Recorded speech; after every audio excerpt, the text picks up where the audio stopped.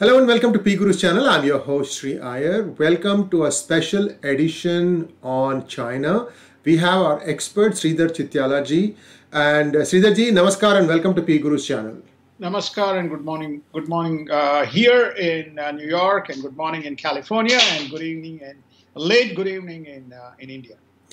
Yes, sir. And those of you who are joining us from Gyan Ganga, a warm welcome to you. This is a bigger picture interpretation of what China has been doing for the last 70 plus years. The title is The Rise and Rise and Rise of China. And we are going to go into some topics that perhaps you may have not encountered in any other television program or on a YouTube broadcast. Sridhar Chityala ji is an expert. He has spent a lot of time studying this. He has worked in Australia. He has worked in United States for several years, and he's a venture capitalist now. And we are going to draw upon his wisdom and his memory of how things started. Sridhar ji, where do we start, sir? I am going to start putting up the first graphic for our session today, which is the 70 plus year history of the People's Republic of China, starting from 1949. Right. I think thank you so much for that context and introduction. Also, during my time in Asia for over a decade and a half, had the opportunity to work in China out of Hong Kong by being in two large financial institutions in Asia. So I have some close insights as China built its empire, as we call it, in a very strategic kind of a context. And nothing existed. The 17 what they call as the trade promotion zones were set up in the around the China Sea, then extending itself into today, what we call as South China Sea. So I think that I'll share some perspective. I also had the pleasure of working with Mr. Hu Jintao and Jiang Zemin. Of course, I left Asia and United States when Mr. Wen Jiabao as well as Mr. Xi Jinping took over the affairs of China. But by being in institutions here in the United States, we've always had an eye on China. Our own kind of funds, we do have people from China working for us as well. So I think there is a very good context here, and China has risen in a very systematic architecture. Today, I think they are in one way you call it as the fifth generation since 1979 or 1949, 70 years, or their every plenum CPP Communist Party conferences, they lay out their strategic plan. So the most recent one was earlier this year. So where do we go from here? The 70-year map, I think, which Sree ji has presented or shared, lays out the perspective. What we want to present today is China today is clearly it's on a rise. Within the next 3 years, it will overtake United States as the largest in PPP terms. As well as very soon in a nominal GDP, it will bypass United States to become the world's number one.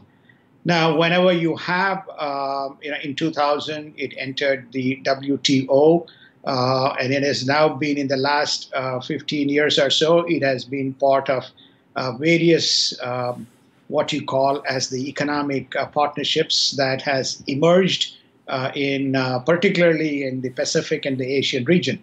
We had a separate discussion on this topic around the RCEP, CPTPP, etc. So with the rise of China as an economic power, one expected a tremendous amount of sense of responsibility and accountability. But on the contrary, what one has witnessed is a rise of China specifically around Xi Jinping leadership. What we are seeing now is a much more belligerent China, and where it is trying to exert its will either through persuasion or through force. There's no other subtle or or explicit. Okay, if South China Sea is an example of explicit, if the Tibetan and the Himalayan region is another example of explicit exertion of power, then you see the subtleties of it by virtue of its presence or footprint via media, their internal ambassadors in various countries, the influence that it exerts through think tanks, as well as its footprint in the educational institutions. So it has been wide, and we'll touch on that in the 70-year anniversary headlines, which comes later in our discussion. But this is just broadly the kind of the context. And one of the biggest challenges that the world is going to face, more specifically Asia is going to face, is how you coexist and work with China on various fronts. Very specifically, trade, energy, security, and harmony. Even as we speak about this program, I can tell you, sir, that there will be at least 3 different people of Chinese origin listening to this video broadcast to try and make sense of what we are saying, read between the lines, and so on and so forth. Bring it on. That is fine. Sir, let us take a look first at the South China Sea. What China has been doing in the South China Sea, sir. I am putting up the graphic for South China Sea. Please take it away. Well, I think that we have tried to share what we call as 2 charts. One is what's the South China Sea area. So I'm assuming that you're putting up the chart which has the Hainan, Vietnam, Ho Chi Minh City, the Malaysia, Brunei. So which is typically the is the confluence of the conflict, right? Once you go into Malaysia, into that area, then you get into the Malacca Straits. Which then leads its way into the Indian Ocean. So you have in a strategic context, this particular region is the flashpoint, the hot point of the first format of dispute. Before I kind of transition, one other point that I wanted to kind of put things in perspective.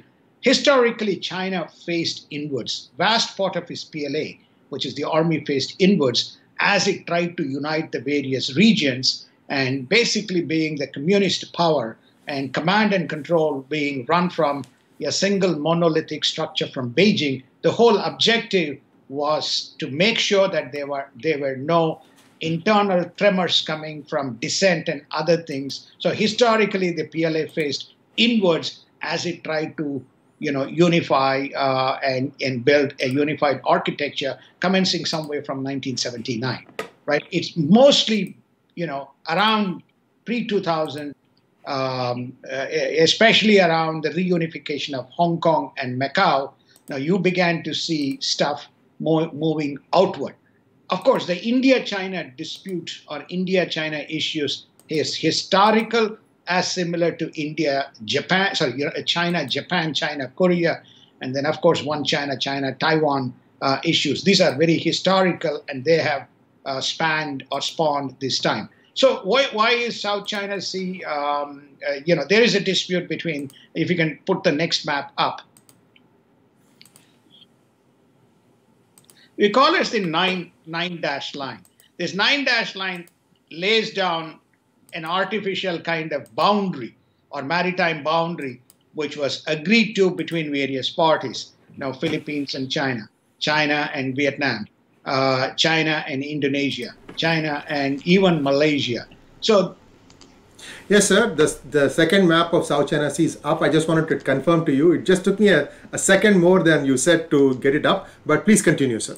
Okay, so the 9-dash line is the kind of the seamless maritime boundary line. So people can come in, their trawlers, their fishing vessels, everything can come in. People can build their own security naval apparatus around the specific region within, for following those boundaries. And then what happened is that this was breached, and there has been persistent trouble around this specific region. And one of the first things that happened was the Philippine-China dispute, which went into the International Court of Justice. Why this area is the flashpoint, I think we have discussed this. It is the world's kind of geolocation for largest pool of crude, largest repository of natural gas. It is represents roughly 66% of the global trade, and it also represents one of the key strategic maritime navigation points for China in terms of meeting its both energy, internal domestic import, as well as the export that it tries to funnel its way into the rest of the world. So it's a strategic point, but it has been contesting many of these islands. Indonesia, people say that it arrests people, it affects the fisheries. Philippines, it affects their maritime security. Though there have been occasions, there have been times that China has tried to work on a bilateral basis between various countries. You find that this is one of the biggest flashpoints that we have seen in their global kind of conflict. We'll take human rights as a separate topic. We'll first cover the issues around the border disputes, the trade disputes, and the maritime disputes. That has been the centerpiece of the specific focus. So you have these two kind of maps depicting to you one of the first flashpoints. And now today, in more recent times, the Quad has been formed because China, unnecessarily Australia has also been, especially in the upper northern part of Australia, which is the Pacific Indian Ocean intersection. You find a Pacific intersection. You find that Australia as well has now been brought into this Pacific conflict. So you have today that Quad, which is the quadrilateral states of Japan, Australia, United States, and India, taking an active pursuit as an alternate to whatever the ASEAN countries have done or whatever the South China Sea nations have done to protect their maritime boundaries. So the Quad in the last 4 years, under President Trump's leadership and with Mr. Modi, as well as Mr. Shinzo Abe, it has taken, and then of course Scott Morrison of Australia. You have seen, even maritime wartime exercises and more deterrence. And there's another map which we can put, but we'll run short, but we will try to share it. If you see on the right-hand side, when you face your screen, right-hand side, there's a Spratly Islands map just adjacent to the word China.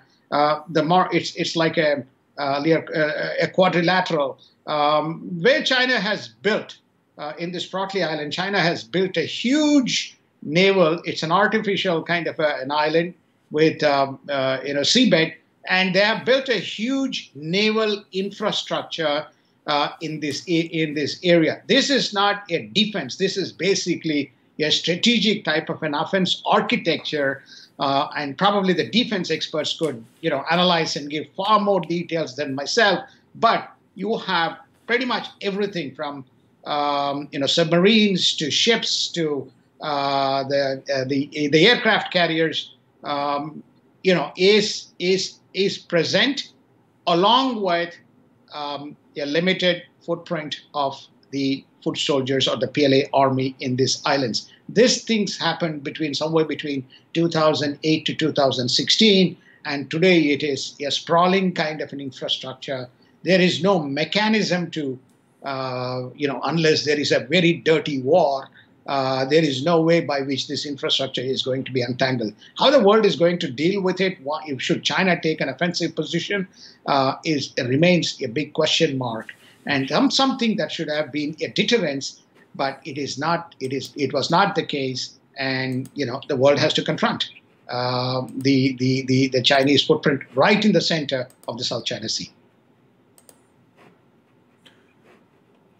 So moving from South China to the next flashpoint, which is not yet a flashpoint, is Djibouti. Djibouti pretty much everybody has, right in the African, the Mediterranean area. You have pretty much everybody there, right? Which is namely you have the United States, you have the French, you have even India has now got a small base. But what China has built in this area begs the question to many people. Apparently, they have got this. It's almost like a multi-tier building of naval architecture, and multi-tier building where you have, vessels, you have, forces with ground forces capability, with what you call, tanks and armored carriers, and there's a vast amount of infrastructure that they have built. Plus, also it's like a fortress, so you can't kind of that with its own deterrence in anybody trying to encroach and attack the facilities in Djibouti. The question that is being asked in the Horn of Africa, which is also why the Horn of Africa, it is the access and passage, strategic passage into the broader African continent for trade. It's also access into, Africa is also an energy oil producer, some of the African nations, leading with Nigeria. So therefore, it's also an access into the energy resources in Africa. Then you have is also, access to the food. They produce a lot of agro products in the African region. It is also the area where there is maximum amount of pirates, from Somalian pirates to the others. You also have the pirates creating a humongous menace in that region. So people kind of say, you have a footprint basically to manage this aspect of it. But it has become again another flashpoint, in terms of yeah. Sir, I have the Djibouti map all correctly done. My only question, sir, is how is it that the Somali pirates never seem to attack any Chinese vessel? Well, I think that what it also points out is that Chinese are far more decisive and ruthless in dispensing with anybody who encroaches upon them. Now, as far as the rest of the world is concerned, China doesn't comply with rules of game with anyone. China has only one set of rules, that is Chinese rules, right? It lays down its rules and it imposes and enforces and acts according to those rules. Doesn't matter which part of the world, including in the United States, okay? Including in the most developed or the most sophisticated nation in the world, it basically uses only one set of principles, which is its policy and its principles. Okay, so South China Sea is an example. What is to come in the Horn of Africa is exactly similar to what is going to happen in the South China Sea, right? It's already, you can see when we look at the Indian Ocean, they are trying to get there. So, but at least India and United States and Japan seems to be a little bit ahead of the game. There's some kind of, if they do something in Hambankota in Sri Lanka, then our fellows Indians are doing something in Maldives with the Maldivian government. And then, then you have the Andaman Nicobar bases as well in that specific region. So you have at least some semblance of deterrence in the Indian Ocean. And mind you, 7th Fleet, which is Yokosuka, can come only up to the India-Pakistan kind of the geographical borders. So you really need another footprint for it to move. So this concept of the First Fleet that they've been talking about and the concept of Australia being engaged is to make sure that there is a secondary deterrence which is much more proximus. One of the ports that is being considered is Singapore as a port, as a location, in consort with in India. Now, India's submarines are, not. I mean, India doesn't have a huge submarine fleet. India has deployed its naval architecture, but for it to be expansive in its scope, you need support of United States and to some extent Australia in the Indian Ocean. So therefore, the Indian Ocean is still to be resolved, unlike the Horn of Africa or unlike the South China Sea, which is the two major flashpoints right now of the South China Sea Pacific are the biggest ones in terms of the entanglement with the Chinese, as you kind of look at orchestrating and organizing yourself on the maritime boundary as well as maritime trade. So, sir, next, let's take a quick look at what is happening in the line of actual control, the Himalayan region, the conflict between India and China. I'm going to put up the map now, sir. So I will let you know when the map is up, and it is up now. Great. Sree, I think you can also chip into this part. This is something that's of proximus to you and expertise as well. You can divide this into I'm going to put up the map now, sir. So, right? So the western side, when the map is up, have the Gilgit-Baltistan, which is where through that passes the what we call the CPEC. We'll get to that in a minute. China-Pakistan Economic Corridor. When you actually look at it, that's very much part of the one unified Jammu and Kashmir, which India claims legitimate sovereign rights over Gilgit-Baltistan, and you have basically issues around that. Then you have the Aksai Chin, which has been occupied, which is the most kind of contentious region as you move from west towards the east. Then you have northeast, and then you have the issues around, yes. If I could just add, sir, in PGurus and personally when I'm on TV Hangouts, I like to refer to Aksai Chin by its original name, which is Ghost Thana. Just wanted to let you know. Please continue, sir. Sure.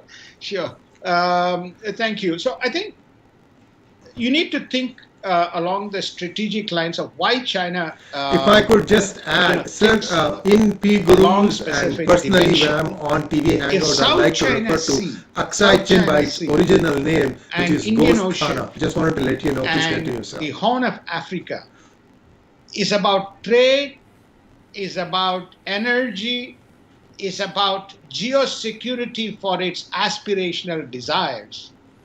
The Himalayan region is about water. Largest concentration of water systems are located in the Himalayan region. The ecosystem, because you have the largest mountainous ranges with snow. So one can basically impose a threat on the water side by effectively imposing your will, because the China controls the upper terrains of the river system, whereas countries like India and so on are in the lower terrains of the river systems. Then you have the third, which is environment. The lot of seismic environmental activity is managed and observed from this particular region. As part of the One Tibet policy, China One Tibet policy by United States put 4 demands. One is it wanted to have an embassy, so it acts as an independent arbitrator between the Tibetans and the Chinese, especially the selection of Dalai Lama and preserving freedom and so on. Then you have the second. It wanted to have a kind of monitoring role in the environmental aspect. That is the number 2. And then you have the third, which is effectively to make sure that the region has adequate amount of support from a resources point of view, especially the Tibetans. And fourth is obviously the river systems, to make sure that the river systems is not used as a threat. So usually United States as the superpower in the absence of Russia has been. So this whole thing around the Himalayan kingdom, from a Chinese point of view, is around these 4 factors. No Dalai Lama. Dalai Lama will come from China, will be appointed by, just like everything else is appointed from China, will be appointed by China. River systems, it wants to control the river systems. You can see now that they are building in the upper Arunachal Pradesh region. They're trying to build a huge dam, and then India has objected to it on Brahmaputra, what we call Brahmaputra in India, and basically using, and they are building a deterrence around that in the lower terrain. So the river systems is another kind of a big issue for especially in the Indo-Chinese kind of ecosystem dispute. I think the other thing that is which is the whole northeastern region, the Sikkim, the Bhutan, what they call as the Chinese Neck. Then the passage into the eastern belt that basically intersects with the India look east strategy. As it goes, as India makes its way from its eastern borders into Myanmar, into Cambodia, into Vietnam, and all the way into Thailand.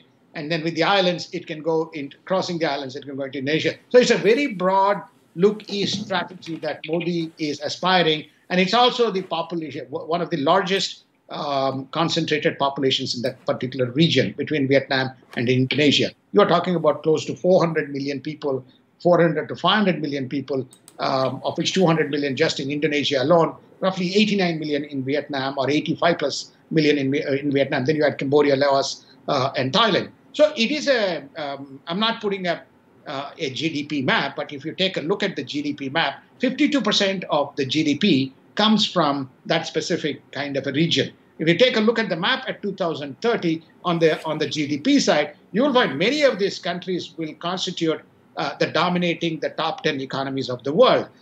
And 52% out of the 52%, 71% of that share will be between India and China.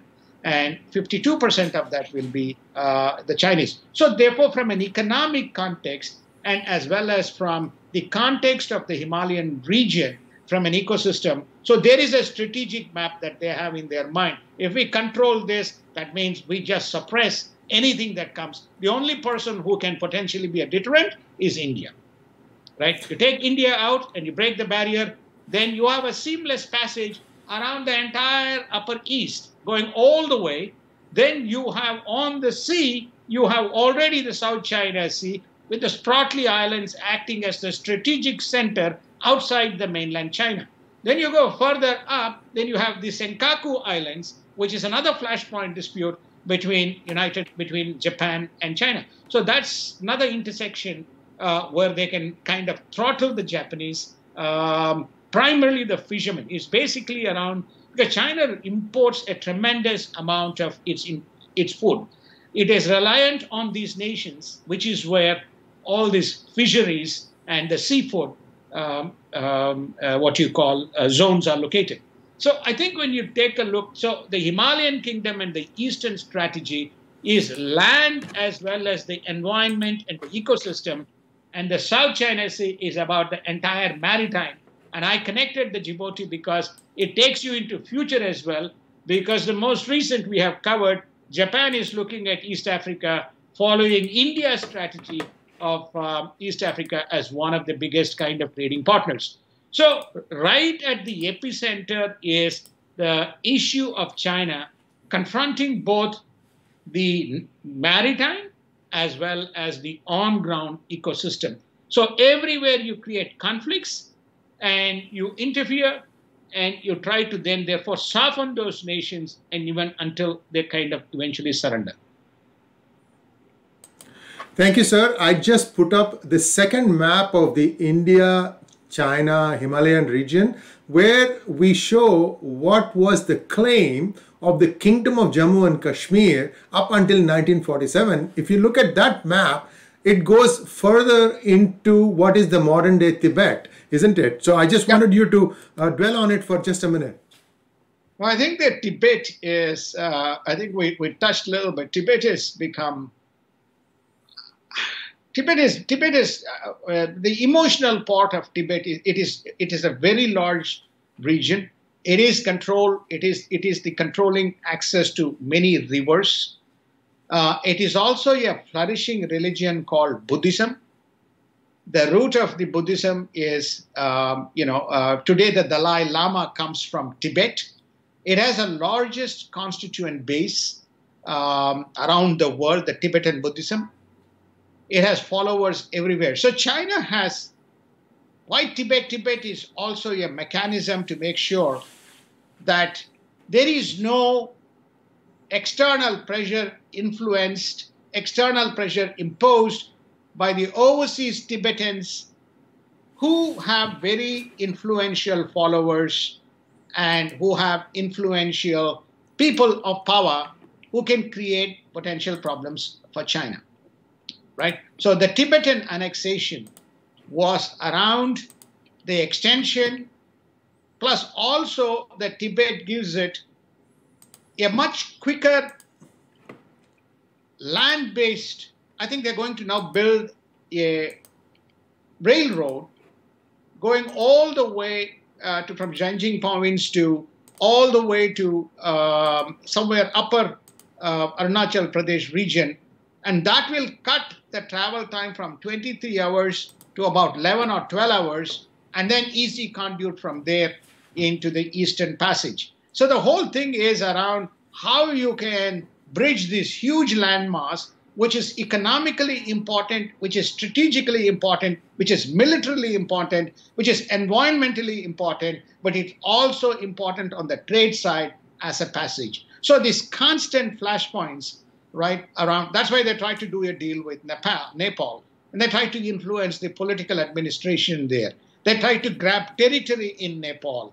They try to then impose a will by to say that any Tibetan who is oppressed and trying to cross the border, should be dispensed in a most ruthless manner or should be handed over to the PLA. So the whole thing is around a mechanism to impose its will at any cost with one rule policy. There is no arbitration. Nobody wants to arbitrate. Nobody wants to deal with some of these issues. We'll get to that, when we talk about some of the issues that China is, confronting. So you have, they have got the navigation on the maritime. They've got the passage on the eastern side. They've got the access into Africa. So now we go into the next one.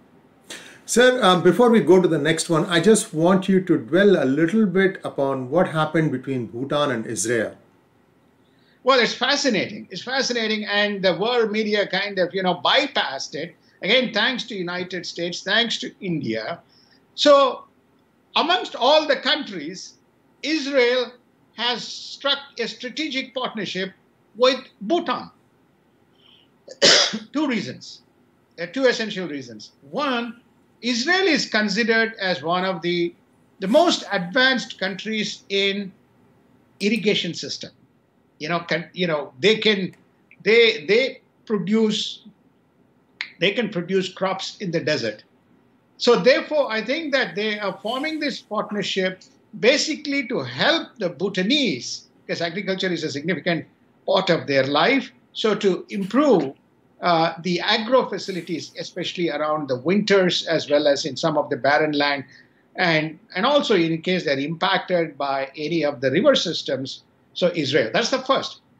But far more important within the context is, why do I say it is not number one? But that's not the thing. If Bhutanese want to be, they don't like war, they basically love peace. But at the same time, there is this constant threat that is looming, and with their understanding with India, they have been able to deter the Chinese. The Chinese threat is real, so they are not equipped with the best intelligence capabilities and drones and those types of infrastructure. So we may see Israel playing a significant part in enabling, by working very closely with United States and India, which is right there in, I have a feeling we may see even the French under Emmanuel Macron, you may see French also playing a part in that specific kind of the region, where you have a map which shows, Indian map, Nepal, Bhutan, that specific region, we may see in an important kind of activity with Israel getting involved.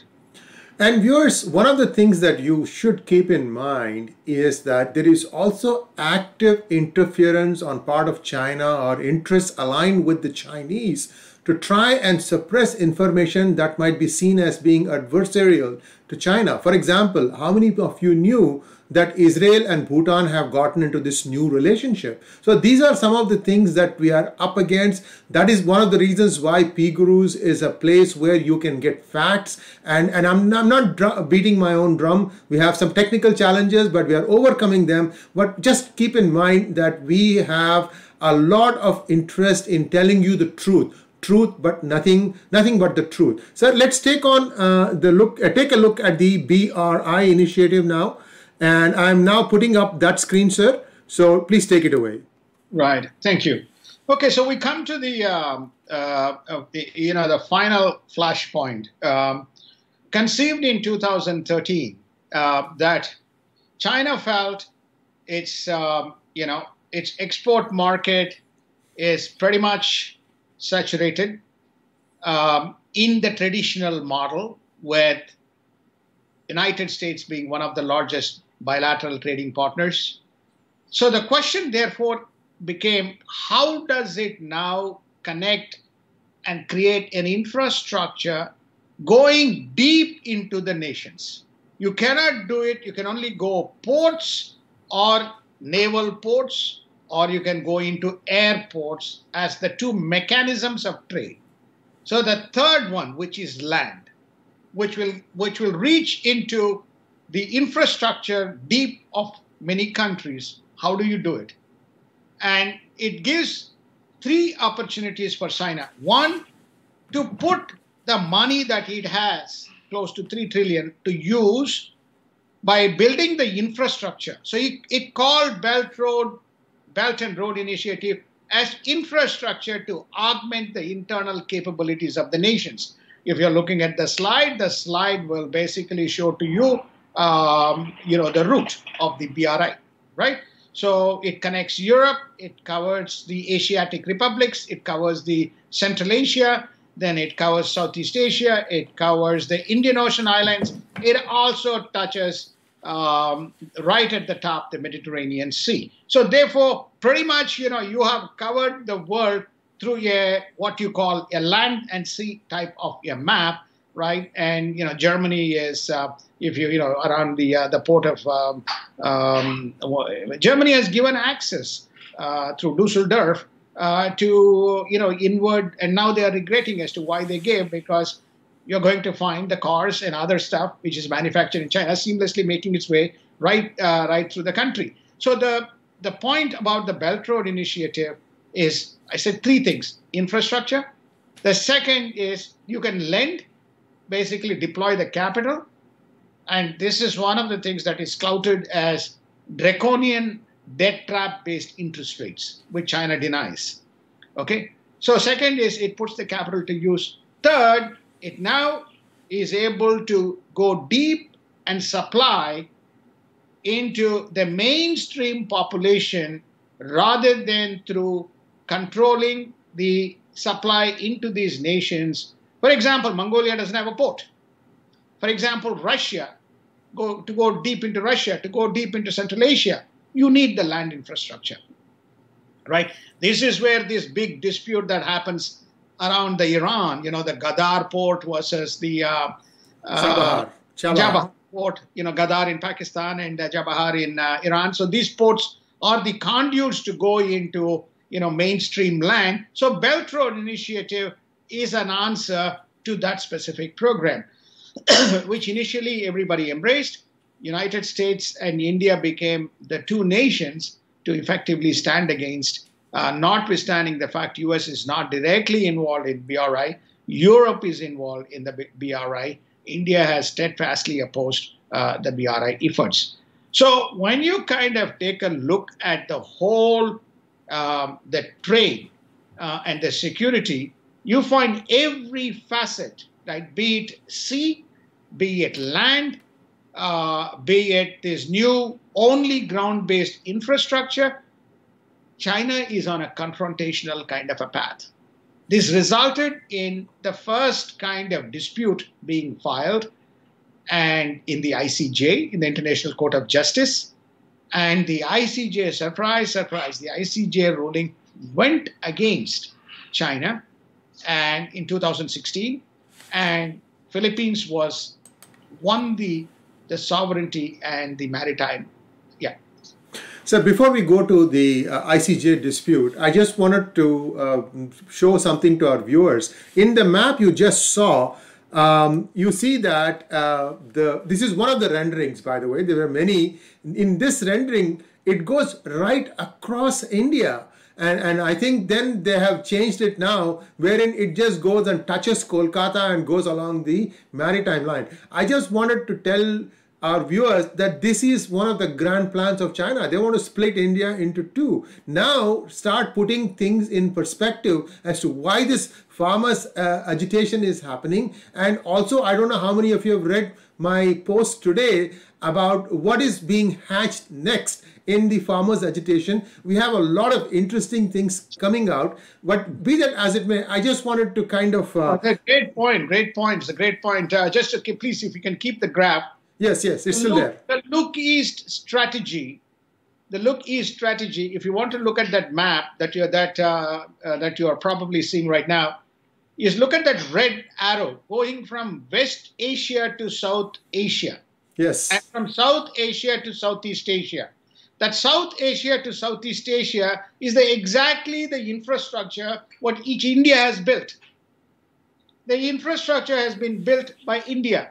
It is a road that connects all the way from Indian eastern border to all the way to right now up to Thailand. And it can stretch its way into Indonesia, and you can see the arrow extending further up into the Indonesian islands. Yes, absolutely.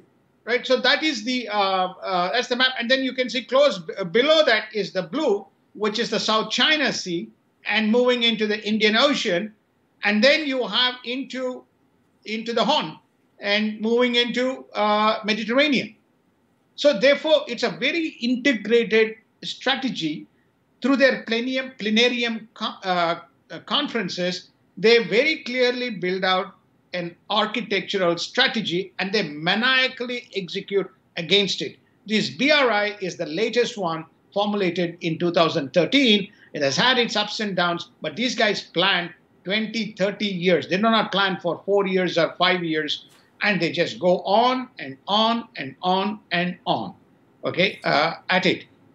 And again, that the light blue and the slightly darker blue, which is the Indian Ocean to South China to South Pacific, that's where you have this TPP, RCEP, and then the broader trade Indo-Pacific trade strategy. So this is the whole kind of orchestration as to why they need to be. Now, when we actually put up another map, which is to say with whom China has bilateral relationships, with whom India has bilateral, with whom Japan has bilateral, we did that to some extent in the RCEP presentation, but we presented it within the context of why it is not relevant to India, why it is not significant as an initiative, though China wants to tout it as a big kind of an accomplishment. But what we are saying is, what we are presenting here today is all the flashpoints, which has no resolution mechanism. The point is, there is no resolution.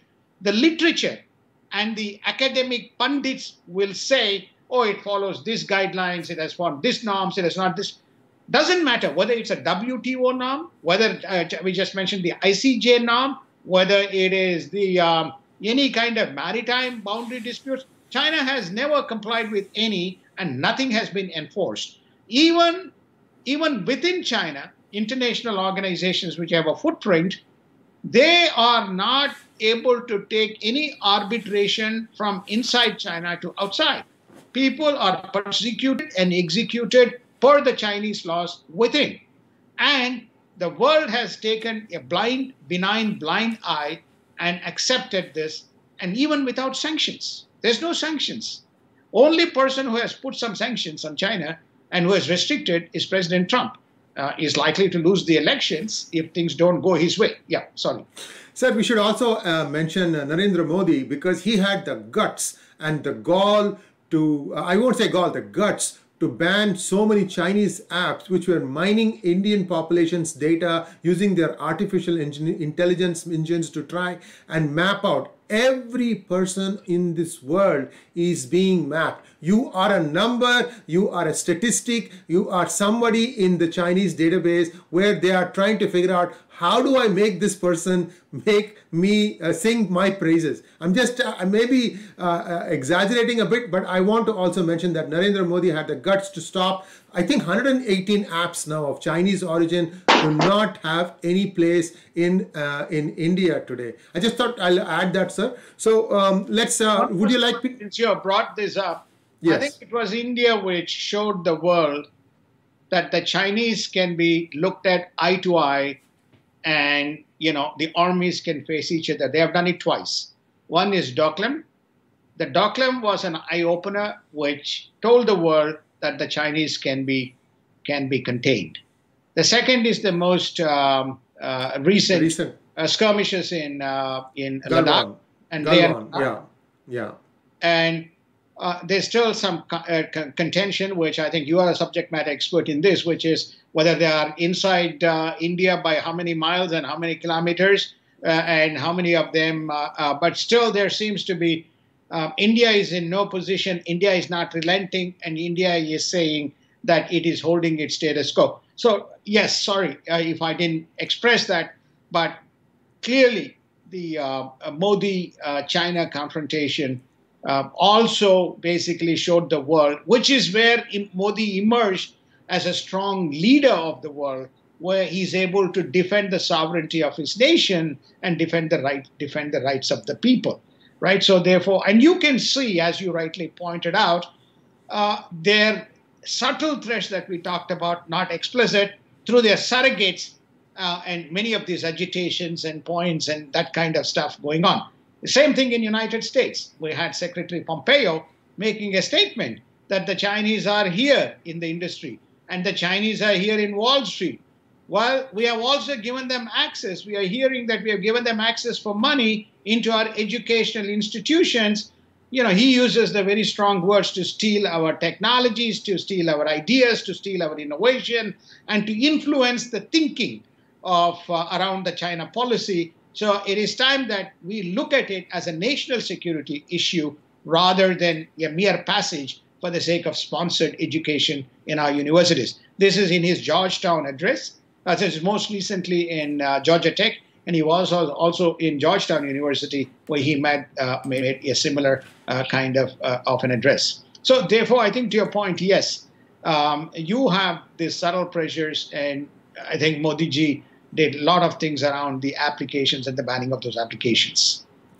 And viewers, I might also point out that India lost the Depsang area, again in the Ladakh region, as way back as in 2010, 2010. Who was the Home Minister then? Mr. P. Chidambaram, who thinks nothing about giving opinion on everything under the sun. Nobody has the guts to ask him some questions. Today, I'm asking these questions. What the heck were you doing when China was occupying your territory? And what did your great leader, Mr. Rahul Gandhi, sign in 2008? Why are you hiding that? What are you trying to hide there? So the point here is that Depsang has been lost to India since 2010, and many people are trying to hang it on Modi, which I don't think it is fair.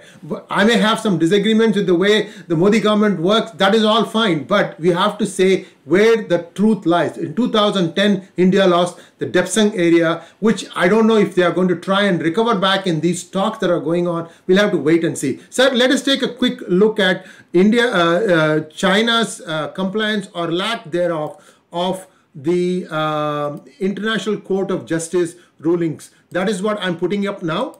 So here we go. Take it away, sir. Yeah, okay. So I think basically China rejects the territorial claims. It says that, it's not going to accept the border area between Paracel Islands and Scarborough Islands and Spratly Islands. I told you, we mentioned that Spratly Islands has become a big kind of Chinese strategic naval base. That's going to be a big problem in the South China Sea for the world. The only mechanisms that you see is the deterrence. Now, what China says is that, I'm not going to, it's disappointed and it will not agree by the ICJ ruling. What is the world's response? The response is, it says that China says, United States has had similar kind of violations going back to 1984. So United States has not complied with it. So therefore, I'm not going to comply with it. Tell me what you're going to do about it. Okay, are we going to have a confrontation? So therefore, I think the ICJ ruling has become an inflection point in terms of the inability of the world to address. So the only way that they are going to deal with this issue is what Mr. Ajit Doval calls as, defensive offense, which is they're going to kind of have all these, naval vessels and submarines and Air Force carriers.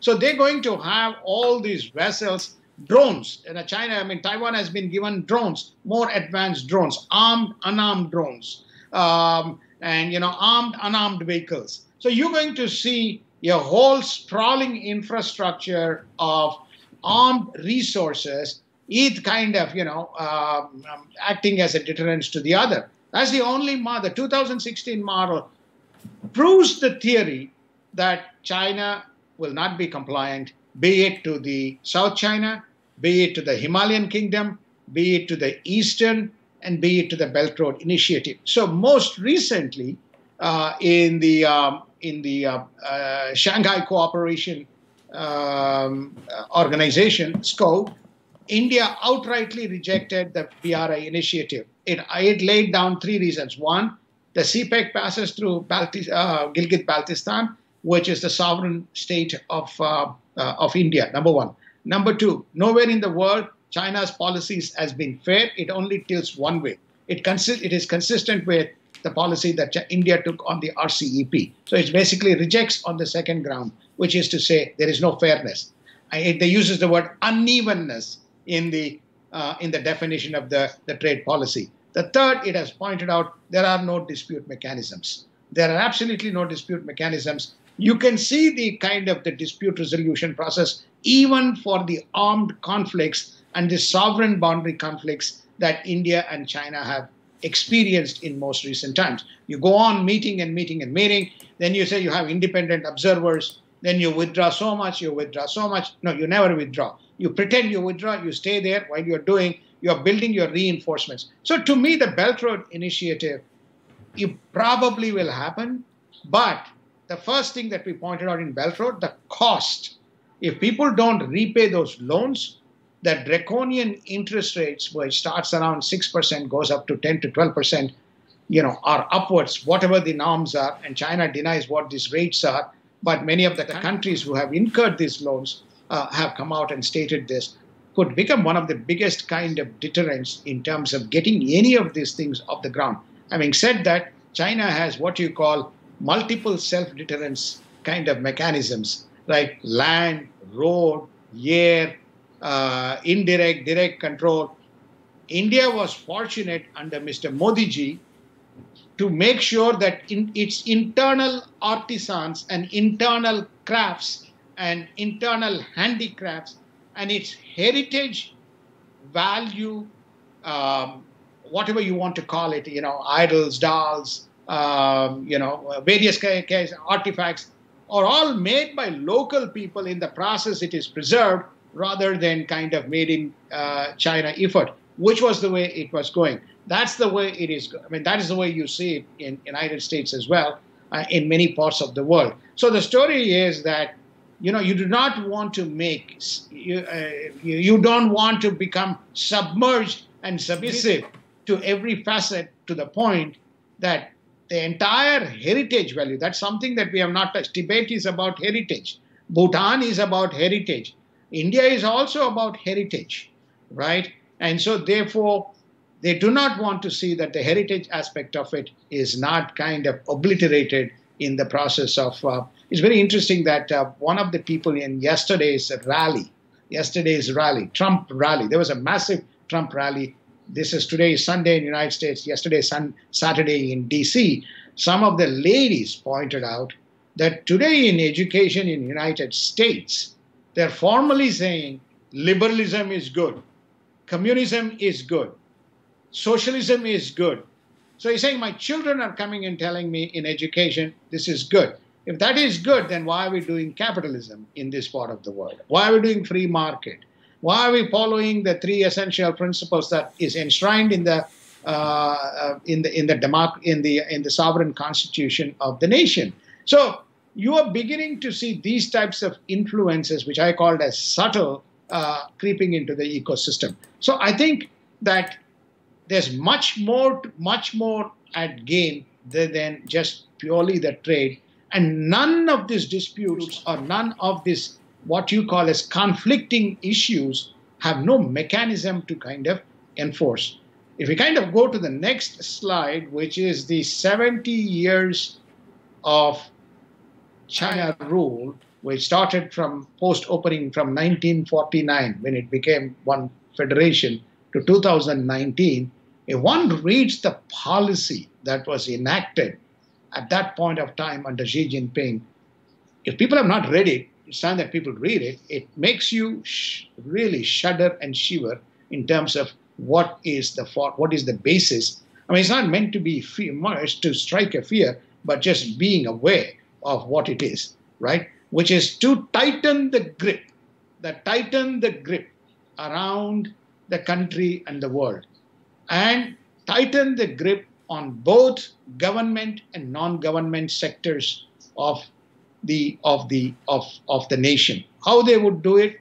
They would find that they will have all sectors of society, including those who are internet activists, non-governmental organizations, those who have different ideologies, those who belong to different ethnic minorities, those who are in bureaucracy. So it will deploy massive technology resources to address technologies such as artificial intelligence, technologies such as biometrics, technologies such as big data into its arsenal. And the word that is used is to monitor and shape the minds and behavior of 1.4 billion people. That's the kind of the construct.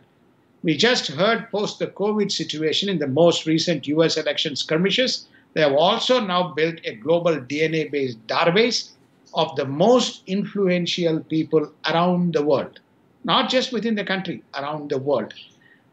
In fact, last week there was a press report, they've got this AI capability which says that it will be able to not only detect a Uyghur Muslim, but also send an alert message and control to its internal, whatever, police and other organizations, etc., in terms of monitoring and managing these people. So therefore, I think that this effect of tightening control over its, as a formal kind of, I'm not suggesting it was not a formal policy, but this kind of framework does raise a question around, where is this going to start and where is this going to kind of end in its pursuit of being the most powerful nation in the world. It may argue that in the Cold War between Russia versus US, all these kinds of things prevailed. Spying prevailed widely. So therefore, China is today a very powerful, very soon will be the #1 economy on the world. It needs to protect. It's not a democracy. It is whatever you want to call it. It is a single control, social monolithic power, and it needs to have in its arsenal the capabilities that helps it to manage and navigate its pursuit of being what it wants to be. Thank you so much, Sridhar ji. We are about an hour and a few minutes into the program thus far.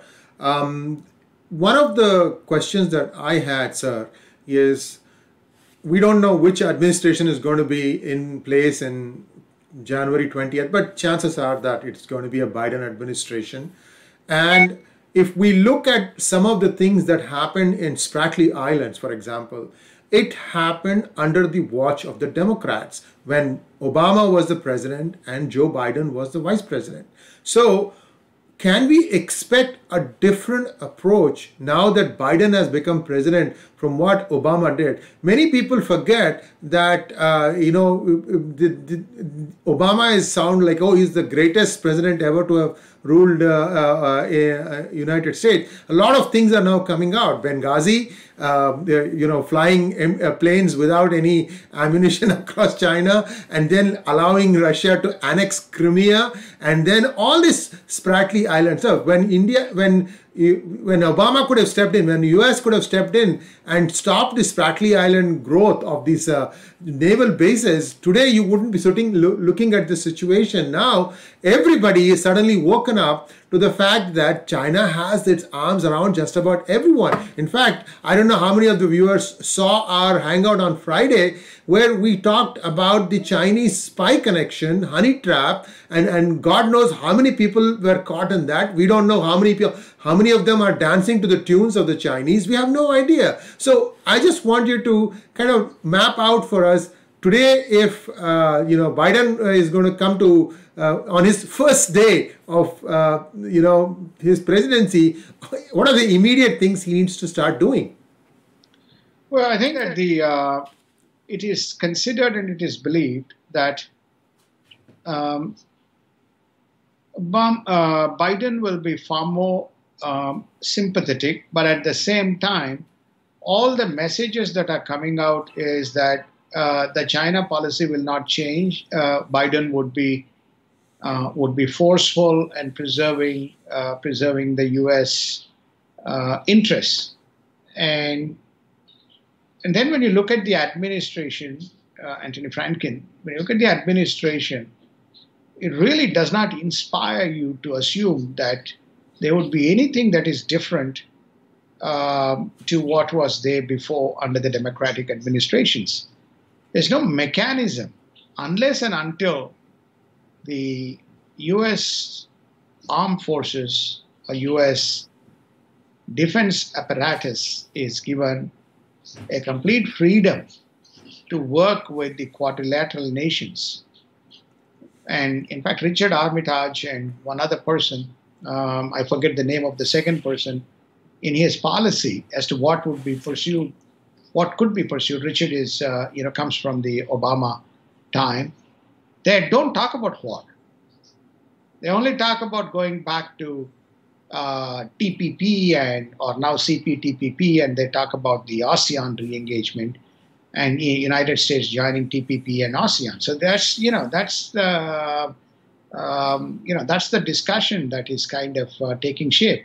So it doesn't kind of. I'm not fatalistic, but I'm not suggesting that you're going to see some magic bullet coming out of the Biden. So what's the way forward? The way forward is going to be, already we discussed it in our daily briefs, Japan and Australia have formed a collaboration. Australia and India have formed a collaboration. Israel and Bhutan has formed a collaboration. India and Israel have a collaboration.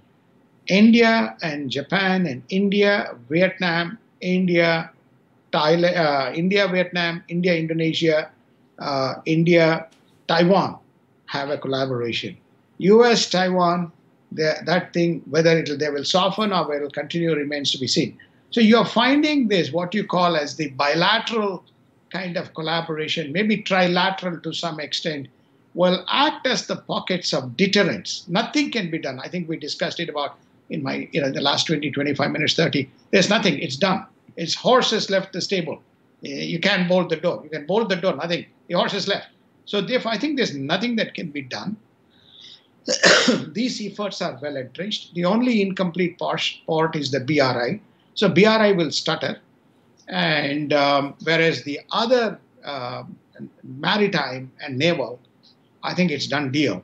For example, you mentioned Obama didn't blunder. Obama also blundered on the what you call the red line.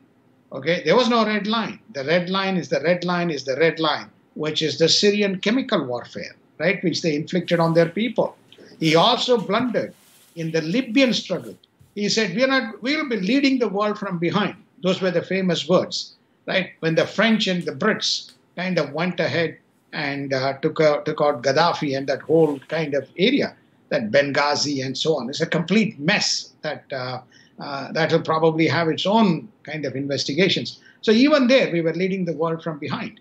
So the question, therefore, is, why would anybody assume that there is going to be a sudden enlightenment and a far more offensive? Democrats have historically been not offensive in their approach, in as far as defense matters are concerned.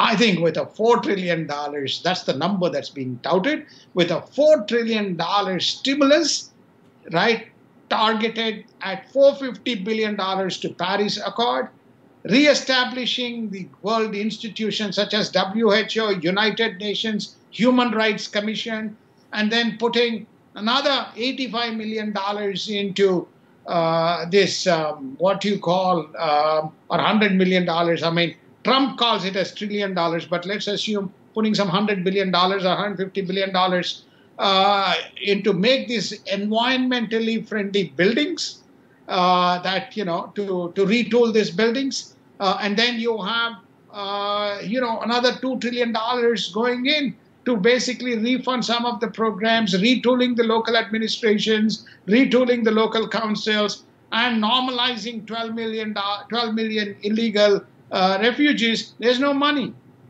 So there is no money. 4 trillion is gone. So United States is going to, in my view, if this 4 trillion goes in as a stimulus with stringent measures, one of the least focused areas is going to be defense. So therefore, if I just use my economic and banking hat, I can see this being a strategic priority for the Biden administration, and basically going to let the respective countries to deal and dispense with matters as they see appropriate from a sovereignty point of view. That's how I see it. Well, that was a fascinating discussion about what China has accomplished in the last 70 years. I don't think I have seen any other presentation that covered the width and the breadth and the depth that you have given to this topic, sir. Thank you very much. Our viewers, I'm sure when they see the video again, they'll understand the amount of knowledge that has gone into this and the preparation that has gone into it. Sir, one small thing that I wanted to add. Viewers, now you understand why these last 2 Senate seats in Georgia assume the kind of significance that we have been talking for the last few weeks, that it is important that the Senate be controlled by the Republicans, because if you don't have checks and balances, a vibrant democracy will not be possible, and anybody can sort of run the slate and it will be too late before we realize the consequences of that. With that, thank you very much, Sridharji. It was again, like I said, I'm out of words to describe the information that was exchanged here, and we had a few technical difficulties in the beginning. Like everything, software tends to fail when you least expect it to, but be that as it may, I believe that we have conveyed the best possible message on what China is up to and what the world needs to do. Thank you very much. Those of you who have watched this program, if you think that we added value to you, please we request you to subscribe to our channel and also to donate it. And by the way, no amount of donation would have fixed the problems that we had today while having the program live. This is one of those things where there are so many things, moving parts, and some things sometimes go wrong. But be that as it may, we will clean up this video and repost it on our channel with the glitches removed. Once again, thank you very much and namaskar. Namaskar, and thank you very much, everybody.